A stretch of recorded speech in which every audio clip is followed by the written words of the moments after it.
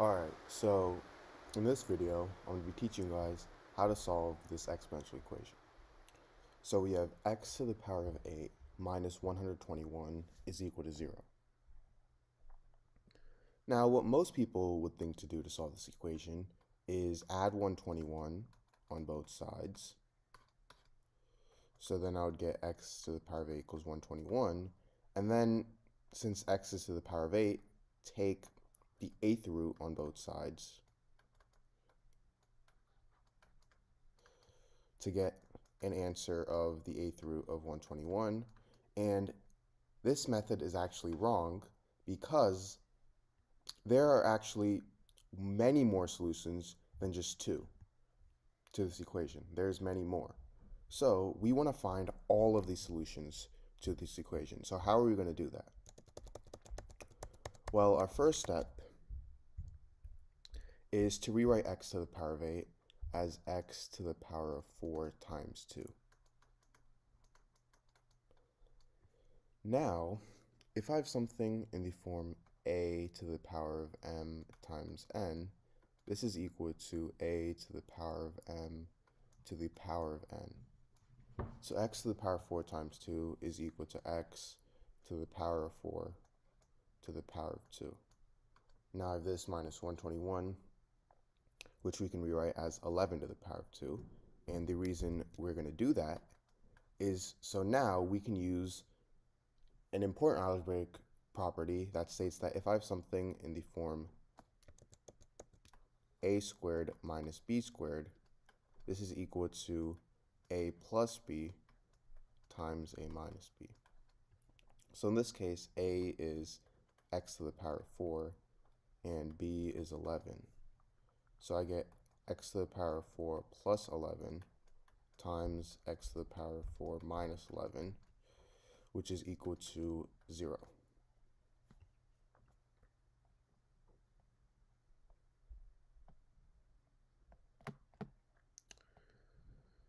Now, from here,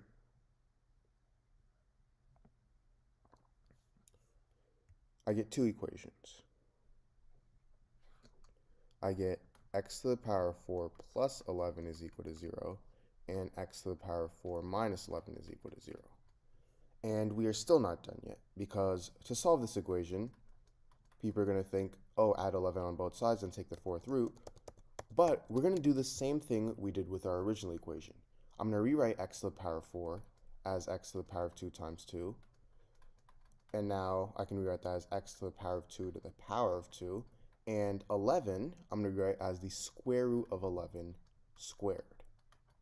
So now I can use this property again. So I get x squared plus the square root of 11 times x squared minus the square root of 11 is equal to 0. And again, I get two equations. I get x squared plus the square root of 11 is equal to 0, and x squared minus the square root of 11 is equal to 0.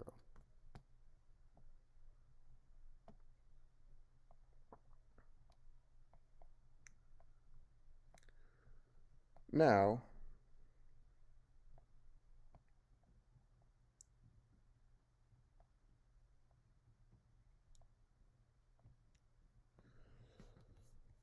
what I can do is, for x squared minus the square root of 11 equals 0, I'm going to add the square root of 11 on both sides.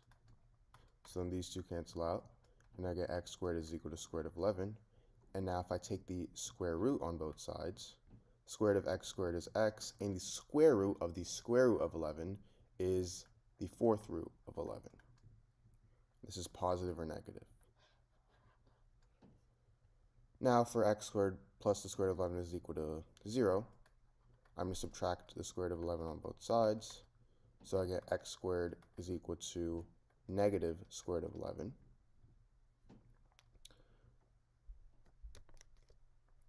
So now I get the square root of x squared is equal to the square root of negative square root of 11. So the square root of x squared is x.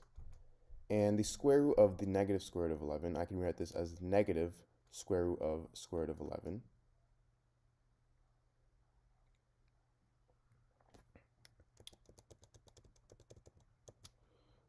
So now this is the same. So now if I take the square root on both sides, I get the square root of x squared is equal to negative square root of 11.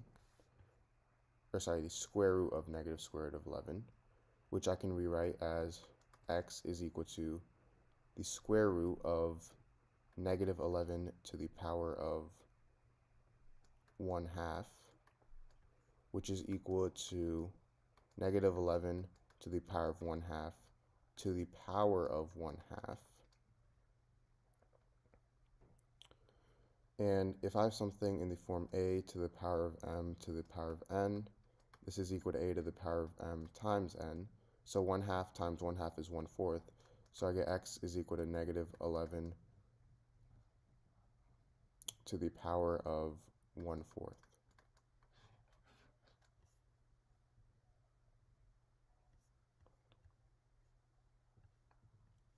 Now going back here, I have x to the power 4 plus 11 equals 0.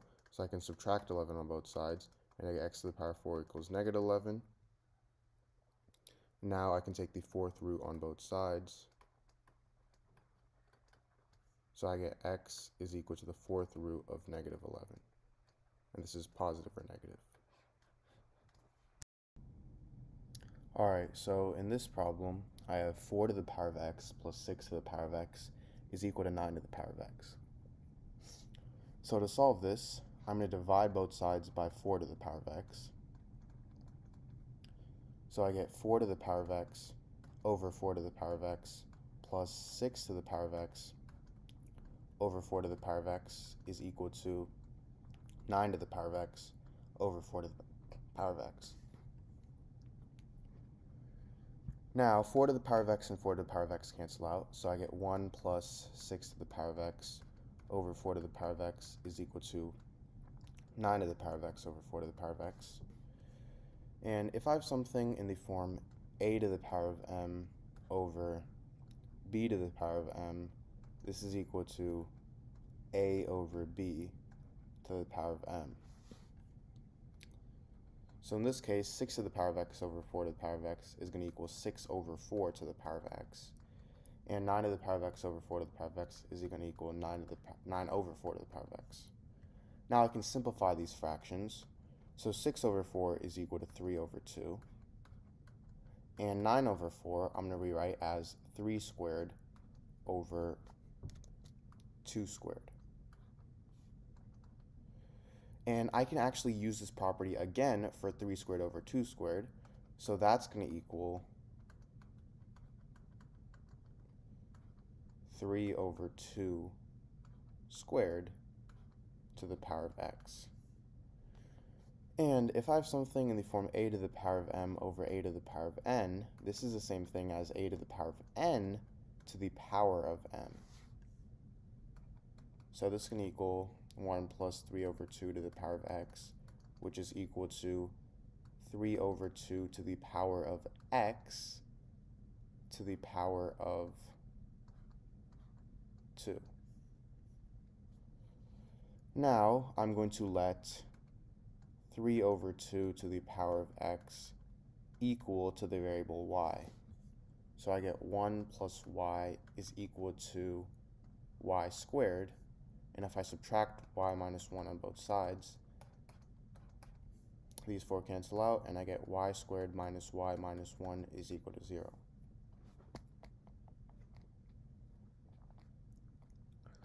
Now, to solve this equation, I'm going to use the quadratic formula, which is negative b plus or minus the square root of b squared minus 4ac all over 2a. So in this case, a is 1, b is negative 1, and c is negative 1.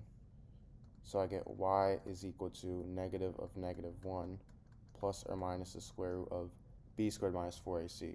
So negative 1 squared, which is 1, minus 4 times a, which is 1, times c, which is negative 1, all over 2a, so 2 times 1. Now this is equal to positive 1 plus or minus square root of 1 plus 4 over 2, which is equal to 1 plus or minus the square root of 5 over 2. So y is equal to 1 plus or minus the square root of 5 over 2, However, we're not done yet because we're not solving for y, we're solving for x. And remember how we let 3 over 2 to the power of x equal to y. So this gives me two equations. I have 3 over 2 to the power of x is equal to 1 plus the square root of 5 over 2, as well as 3 over 2 to the power of x is equal to 1 minus the square root of 5 over 2. Now, to actually start, we can already cancel out one of these equations, which is the right-hand one, because 1 minus the square root of 5 is going to be a negative number, and you can't take the power of a positive number and make it equal a negative number. So this equation wouldn't even work. So the only equation I have left is 3 over 2 to the power of x is equal to 1 plus the square root of 5 over 2. And to solve this, I'm going to take the log on both sides. So I have log 3 over 2 to the power of x is equal to log 1 plus the square root of 5 over 2. So now this turns into x times log 3 over 2 is equal to log 1 plus the square root of 5 over 2. And now if I divide both sides by log 3 over 2,